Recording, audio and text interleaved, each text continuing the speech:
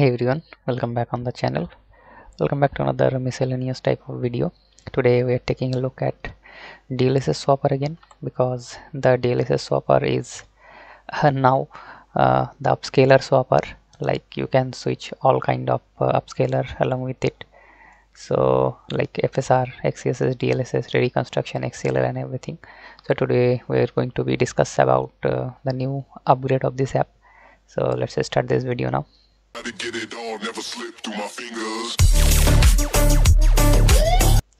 Alright, first thing first, you need to download the latest version of this app, which is 1.1.5. You can check the download link at the description below, and after installing the app and opening it for the first time, you will be greeted with this kind of UI. Now you may get more games or less games than me compared to like what games are installed on your system. So first, if you click on any one of these games, like if I suppose click on the Atomic Heart, now you will see a new pop-up window will open up with all kind of stuff here. So I'll go one by one. Now you can see it says here DLSS 3.5, FSR 3.1, XCSS 1.3. So yeah, now you can swap any of these upscaler with this. Along with that, you can also swap the frame generation DLL, the Vulkan version of the FSR, and XSS frame generation also, which is not yet released on like other than I think Intel B580 GPU and XCLL, which is also the Intel's low latency, like Nvidia's Reflex or AMD's anti-lag and everything.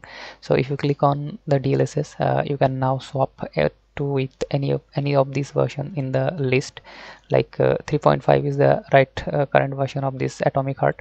Now if I just click on 3.10 is like the DLSS 4 with preset K. So if I just click on that and click on swap, it will get automatically swapped. Now the game is using 3.10, but you have to download the particular DLL version first. So in order to do that, you can just head over to the library section, and you get all kind of these tabs: DLSS frame generation, ready construction, FSR 3.1 for DirectX 12, FSR 3.1 for Vulkan, XCSS frame generation, and XCLL. But yeah, these two options are not yet available to I think any games. I don't know, I could be wrong, but yeah, anyway, one more thing I want to tell, that if your game is having the FSR less than FSR 3.1, then you cannot use it to update to FSR 3.1.3, because only the games which have FSR 3.1 are able to update to FSR 3.1.2 and FSR 3.1.3. so yeah, keep that in mind. But XCSS is very good in this kind of upgrading. Like the Intel developers implemented it very correctly, like you can upgrade or downgrade to any of the XCSS version from here. So that's totally like a new whole set of changes to this software, which is very good according to me.